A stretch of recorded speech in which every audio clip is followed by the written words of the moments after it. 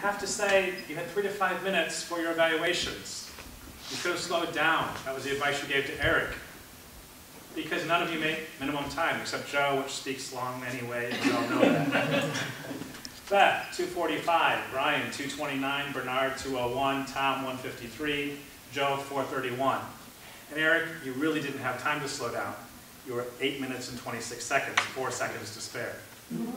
So if you want to say as much as you have to say, you're going to have to keep the pace you have. The other choice is to take a few things out. The problem I have a lot of times, I want to get a lot of information out to give good value. Sometimes good value comes from less information.